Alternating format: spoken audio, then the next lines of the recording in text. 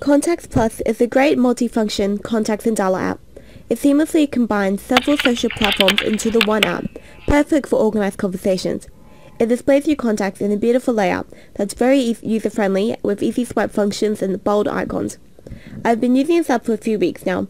Not only does it provide seamless integration of all my social networks, it features heaps of other cool functions. Contacts Plus gives you an opportunity to merge duplicate contacts. This is pretty handy as it can save you a lot of time.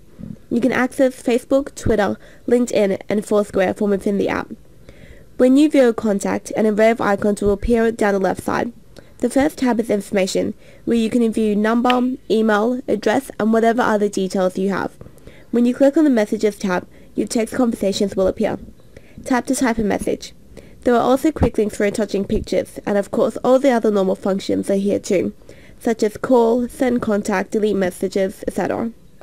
When you click the Facebook icon, it links you with the Contacts Facebook page. Here you can comment, upload a photo, or just generally stalk them, all within the app. The same goes for Twitter, LinkedIn, and Foursquare. It's very handy. The WhatsApp icon launches the app. I guess it doesn't sync like the other social networking platforms. I found it very convenient there are so many accessible quick links. The Maps icon launches Google Maps in-app and shows you the contact's address. This icon takes you to the full app if you need directions. The Google search icon searches the contact's name in Google. I'm not really sure when you'd use this icon though, but it's cool nonetheless. Contacts Plus has a gestures feature where you can draw a letter on the screen to find a contact. It's more of a party trick feature as typing is a lot faster, but at least it looks cool.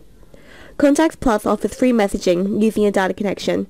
I thought it was quite generous of them to offer that, as the app is free. However, I found this app isn't very popular, and none of my friends have it, so I couldn't try that out. At least I can say the developer is working very hard.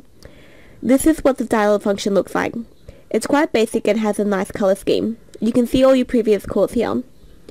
You can also back and restore your messages to your SD card. This is convenient if you are changing phones or if you need to send your phone away for repairs.